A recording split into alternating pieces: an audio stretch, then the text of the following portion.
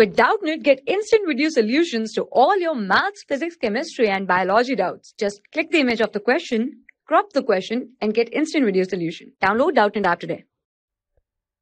Hello everyone, let's start this question. The number of hydrogen atoms present in 25.6 gram of sucrose, that is C12H22O11, which has a molar mass of 342.3 gram. Now we are given sucrose, that is C12H22O11. Given weight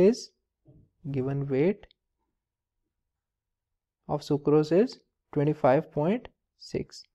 Now we are given with the molar mass of sucrose, that is 342.6. Now firstly we will calculate number of moles of sucrose. Number of moles, that is the given weight over the molecular mass, 25.6 divided by 342.6, which will be 0.747. Now we know that number of hydrogen atoms, H atoms,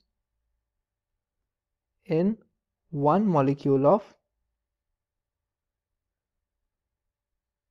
C12H22O11 is 22, that is mentioned here. Now number of atoms in 1 mole of C12H22O11 will be 22 into 10 into Avogadro's number. According to Avogadro's, that is 6.022 into 10 raised to power 23. Now number of hydrogen atoms in 0.747 moles of C2H12O11 will be 22 into Na into 0.747, which on solving will be 22 into 6.022 into 10 raised to power 23 into 0.747.